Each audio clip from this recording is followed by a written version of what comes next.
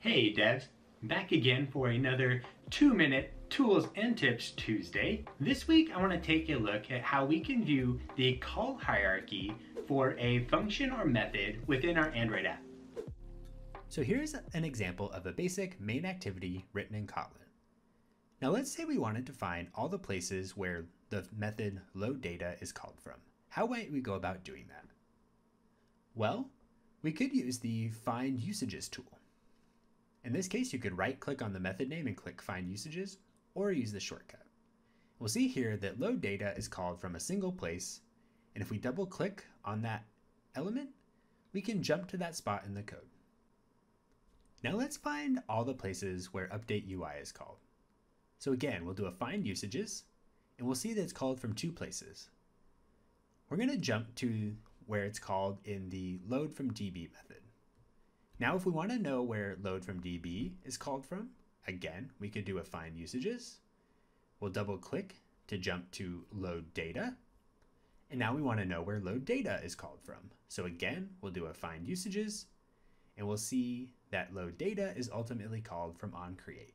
So now we know that updateUI will ultimately be called from onCreate through several other method calls. However, if we remember, it was actually called from two different places. We've traced one flow, but that leaves a whole other flow untraced. Now we could just continue to trace these flows using Find Usages, and that would work. However, there's actually a better option out there that lets us visualize these call hierarchies in a more efficient fashion. If we place our cursor on the method that we want to trace and execute the call hierarchy command, we'll be presented with a new tool window. That tool window will show the call hierarchy for each of the invocations of updateUI. We'll see here that we can start to expand each of these options and trace the calls from the original method name of updateUI all the way back to mainActivity.onCreate. We'll also see that there are two top-level items here, one for each invocation of updateUI. If we jump to the loadData method and execute call hierarchy again, we can see the call hierarchy for this method. We'll see here that it is called once from onCreate. If we look at the top of this hierarchy pane, we'll notice a number of icons. We see the scope option here will allow us to choose which scopes we want to view these hierarchies within.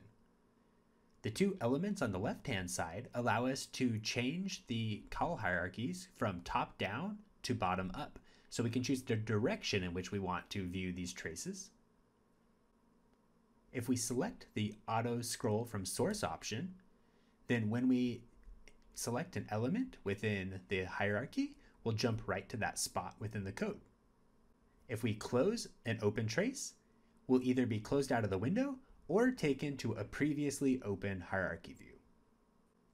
Thank you so much for watching, everybody. If you want more tools and tips, you can check out the full playlist on my channel, and if you want to stay up to date, hit the subscribe button. Until next time, devs.